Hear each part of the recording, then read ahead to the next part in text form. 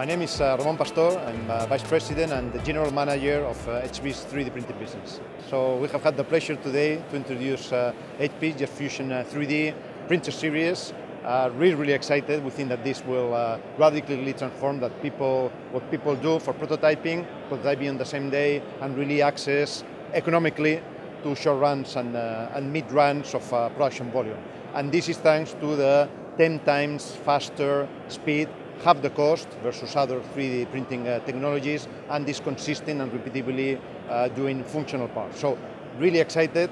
The thing is that not only we have developed a printer, but we have actually introduced the whole solution from a point of view of the Jet Fusion 3D printer, but also the build unit, the processing station. So basically we deliver to our customers an end-to-end solution. So we introduced the Jet Fusion 3200, targeted to prototyping, very low cost, with the value proposition I just mentioned, and the 4200. This is more targeted to production applications, where basically the machine will be faster, the cool-down process will be much faster, and a much lower running costs. One of the unique things of our technology, multi-jet fusion, is that we're able to control the material properties at the voxel level.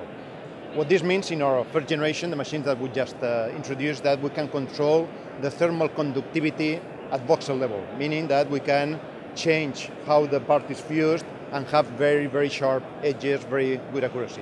On the future, we'll use this voxel by voxel control to do color or to embed sensors on parts. Really, the applications on the future are endless, and we are very excited to have this foundational technology. So we've chosen to work from day one with partners that have helped us in this development process with very unique insights. Partners coming from manufacturing, partners come from automobile industry, from consumer goods.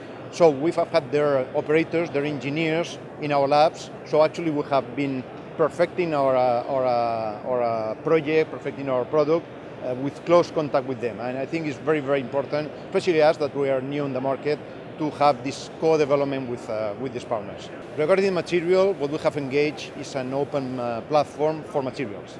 So we have opened our technology, and we have invited the main materials company to innovate on top of our platform.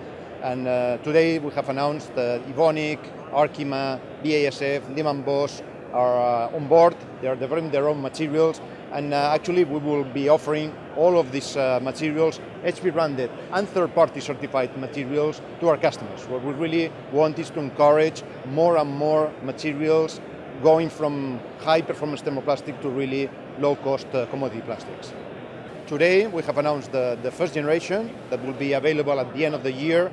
We are working already in parallel with the second generation. Second generation will come time after, not next year.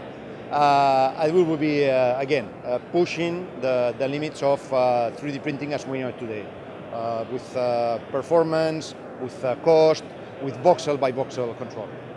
So I think that it's very important to educate the market, to educate that now they have tools that can truly produce short and mid runs, that the cost is there, economically the cost is there, and when the cost is there, and you have the machines on your hands, you can begin to do things in a different way. You can begin to design, looking at 3D from the start, and you can begin to imagine applications at the voxel level. But the first thing is to hit economics, and this is the thing that we want to educate the market, that now they have a new break-even point versus injection molding.